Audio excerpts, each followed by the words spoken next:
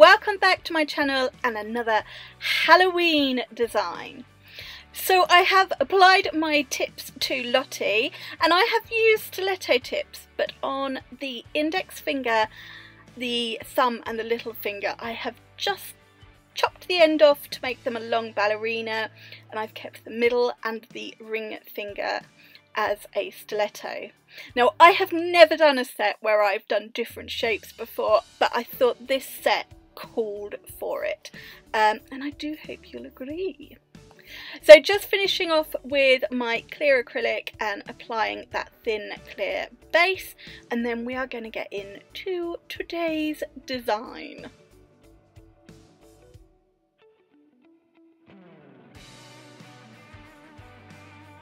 So I am starting off with this beautiful purple from Glam and Glits. This is Have a Grape Day, and I am doing just full coverage of this on the middle and also the ring finger, so those two stiletto nails. So just picking up a little bead to get my neat nice cuticle line, and then I'm just painting the product down the nail. This doesn't need thickness, it doesn't need bulk, it doesn't need loads of acrylic, because these Glam and Glits are so pigmented you can just paint them on. Nice and wet, nice and thin. And I'm not worrying about the coverage on that middle finger too much because I'm going to be applying a pigment at the end. But, you know, still like to do it as nice as I can. I'm doing exactly the same on the ring finger, but I'm taking a little bit more care to make sure it's not patchy. Although I quite like the patchiness, if I'm honest, it kind of adds to that Halloweeny look. But just finishing off applying to the middle. No, this is the ring finger. Oh, Helen, come on, woman, get a grip. Right, finishing that off, and I've got these gorgeous flakes.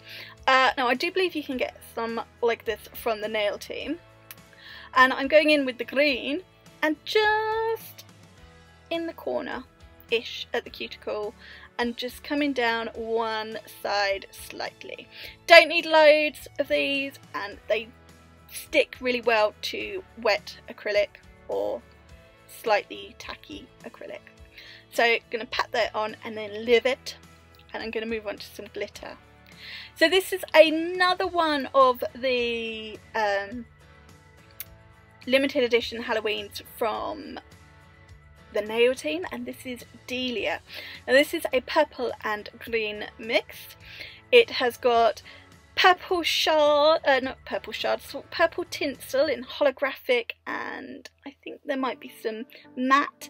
There's some of those pretty little flowers again. It's a really nice fun mix. So just fading that down the nail, I'm going to do the same on the pinky. So just applying my bead and neatening it up around the cuticle. Probably should have used less here because it's the pinky, it's a smaller nail and it's quite a chunky glitter, but you know, we're going with it, we're making it work. So I'm just using my brush to pat it down and using the tippy tip just to manoeuvre the shapes. There's also some purple flowers in there, I can see. Just manoeuvring the shapes into place and patting it down until I'm happy. Now all the acrylic and the glitter is laid down on this design. I've just noticed I can see my spoon in the background. That goes with my coffee. Sorry, I totally went off on one there. But yeah, I'm now going to cap all of these nails in my clear acrylic. So I'm just going to cap the pinky in this video, and I'll do the rest off camera. You can really see my spoon in the video now.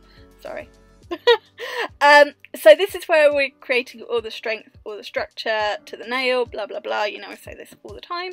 So I'm just using my brush to pull the product down the nail, fading it out where we get to the end, and then adding in a bit more.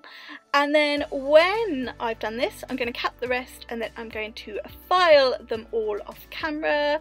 So tidy up the shape, refine the surface, you know the drill. And then when they're done, we will be back to finish them off.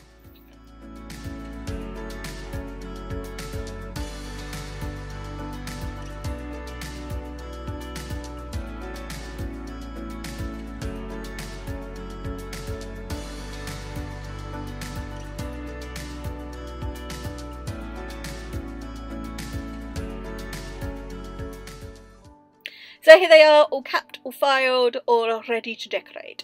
So giving them a clean over, because we like to get rid of them little pesky dust bits. And now I'm going in with, I'm going to be using this gorgeous holographic purple pigment on the middle nail. So I'm using my Perfect Nails No Wipe Top Gel, Pigments Love No Wipe Top Gel. So we're going to apply a nice even coat of that, cure in the LED lamp for 60 seconds, and then you want to apply your pigment as soon as it comes out the lamp while it's still warm. So I just use my finger for these things. You can use sponges, tools, whatever, but got your fingers, why not? So just going to rub that in, really rub it in, dust away the excess. Oh, look at that holo, whoa! And then I'm going to top coat it. In fact, I'm going to top coat them all. Kind of lost that there. Yeah, so I'm going to top coat all of these nails. If you were applying a pigment like this on a client, I would double top coat. So do one, probably only flash or half cure it so that the second coat has got something to stick to if it's a no wipe, or use a tacky one and then a no wipe top coat. But double top coat it just to help it last longer, but Lottie's not going to care because I changed her design the following day. So that goes in the LED lamp to cure for 60 seconds. And I have got my Crystal Nails Royal Gel in black, and on this nail I'm going to be doing a spider web. So I'm just creating the lines to the web. I'm using the Zero Short brush, also from Crystal Nails. Love this brush, love this paint, beautiful, beautiful. And what you may have noticed is I used a little bit of cleanser to clean up the pigment off of the finger, just wiped around. So now I've done my lines, I'm going to do those sort of loopy lines that join up and make the spider web, but you know what I mean. So instead of me yabbering on, I'm just going to let you watch. And then I'm going to pop that to cure for 60 seconds.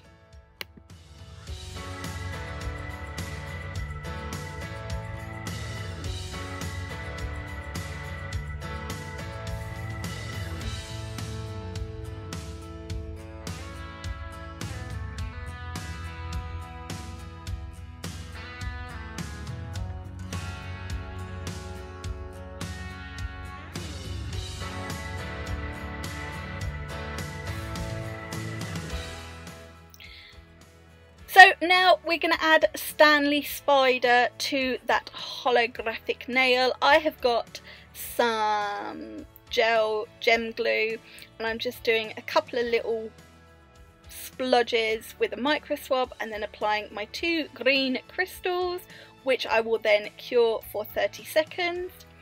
And then I'm going to use that same gel paint to add Stanley's legs. Now I did cheat a little bit because I took the nail off and put that in the lamp so I could continue working. Obviously I don't recommend pulling off a client's nail. It's going to be hard work and painful and not so easy to put back. But if you're working on your practice hand, obviously it's not a problem. So I'm just finishing off Stanley's legs, and then when I'm happy with them, I'm going to pop him in the lamp to cure for 60 seconds, and then that will be my Stanley Spider Halloween set complete.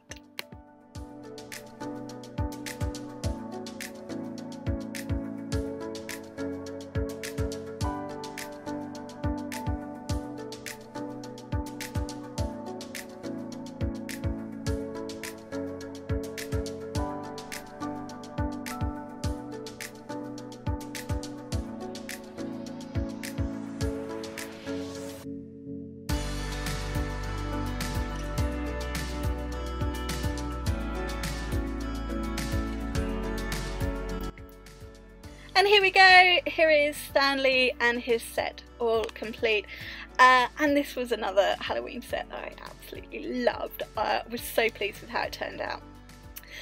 So check out the description box for all the product details of for all the details of the products I used and any links. If you like Stanley Spider, please give this video a thumbs up and make sure you click subscribe, and I'll see you again very soon. Bye! Mwah!